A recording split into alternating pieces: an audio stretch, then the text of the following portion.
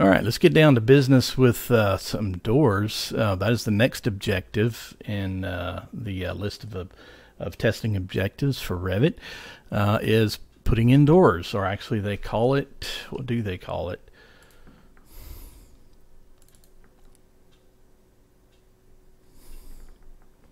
Load and modify doors. Okay, so there's not a whole lot of detail when it comes to doors. I mean, you can get very deep with it.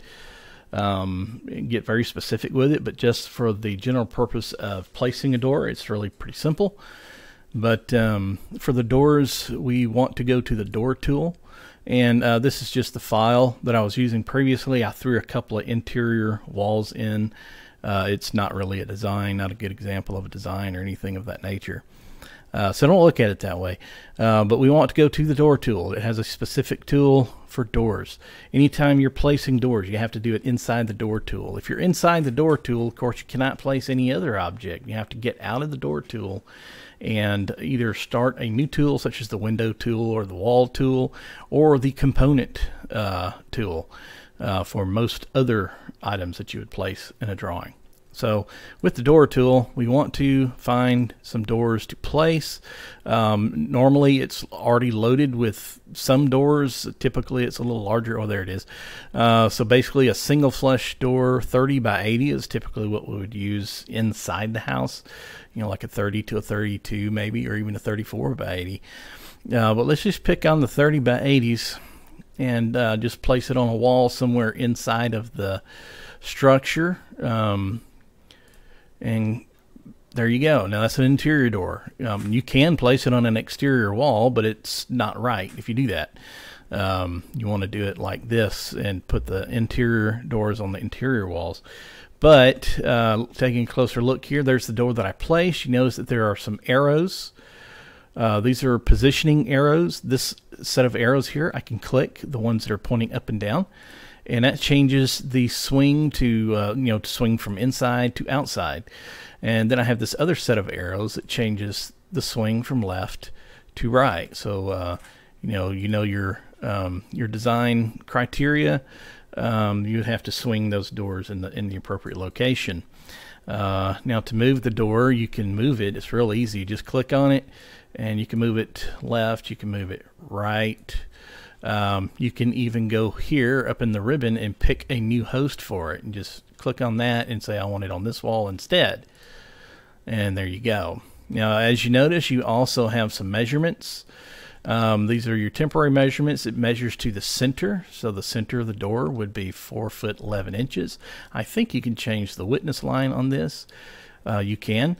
So you just grab that little ball and then line it up with whichever part of the door that you would prefer to measure.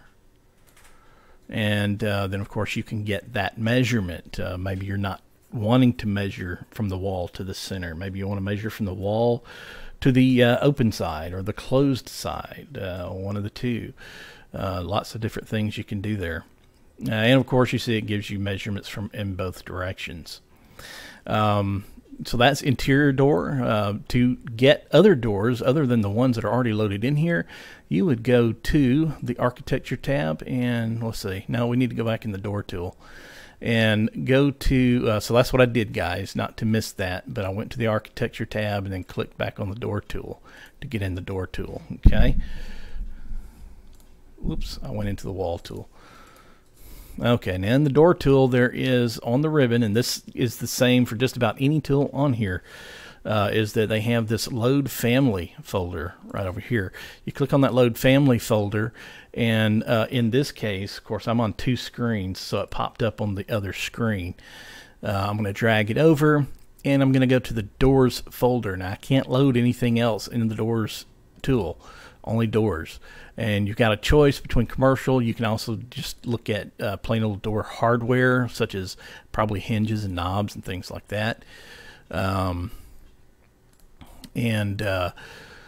Residential, typically you'll go into residential, click on that, double click on it to open up all the residential doors.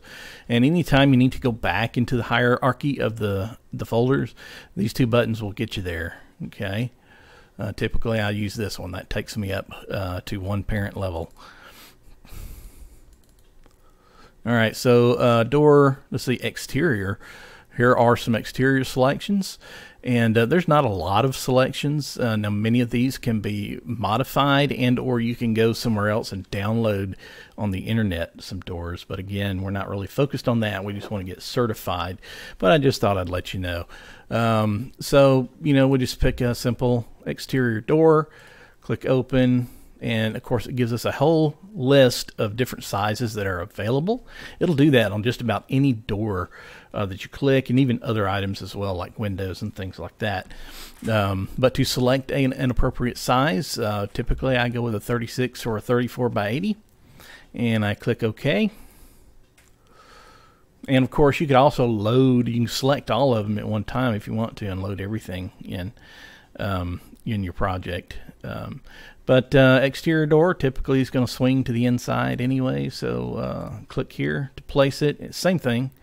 It's got the same arrows that switch your different swing options: inside, outside, left, or right. I'm not sure what this one does. I think that just that just moves it off of the it does something else weird there, but I wouldn't worry about that. Okay, so anyway, door, you can move it back and forth just like you did before. So interior and exterior doors. There's one other door, which is a roll-up type door or garage door. Same thing, not much different. You need to be in the door tool, load family, and look for, let's see, it might not be here. Let's see, exterior garage. Okay, embossed panel or flush panel. Once you click on, let's say, flush panel, and you get that to show up over here in the type selector, you can actually click on it, and it might offer you a different size. I think it's the other door that does that, but this one does just come in one size. And in that case, you can put these side by side, or let's see what else we can do with it. So let's say we want to place a garage here, which will be kind of odd, but we'll do that. Now, of course, you see which way the hidden lines point. That should point to the inside of the structure. Those hidden lines should be on the inside of the structure. If they're on the outside of the structure, that means all your mounting hardware is mounted on the outside of the building somehow. It's suspended in space. Okay, so that is your door, and it can be moved just like any other door. And let me go in and grab the other garage door, because there are some things that I'd like to show you on that one as well.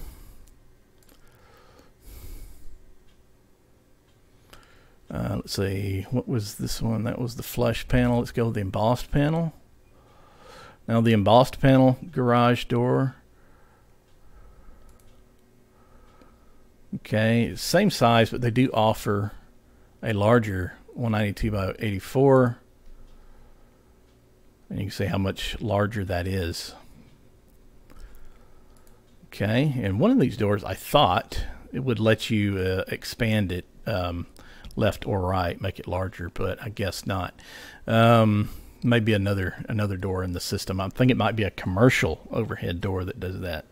But anyway, that's all of your doors. That's what you're gonna all that you would actually be tested on. I doubt very seriously that they would take you as far as editing the type, but if you wanted to make any adjustments to the door, you can click on Edit Type, make a duplicate copy of it, and then you can see here you can actually change things like the width, and it's as simple as just typing in how wide you want it. 3 feet, 2 feet, 1 foot, however. You've got the overall height, so this is overall width and height. Then you got the rough width and rough height.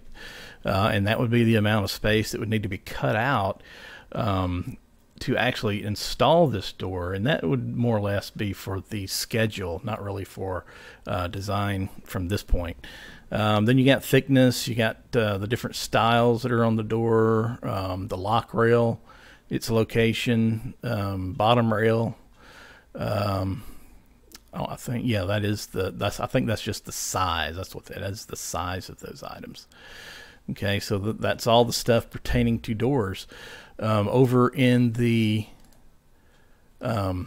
properties panel, you can see here you can change the swing angle. So let's say maybe I just want it to be a 45-degree swing. And you can see now this door, that particular door, is now 45 degrees. Let me click on it again. Let's see, threshold. That's if you want a threshold on the door. Most interior doors do not have that, but exterior doors do. Head height, that's the height of the header of the door. If I adjust that, it's going to basically, it will increase the actual height of the door overall.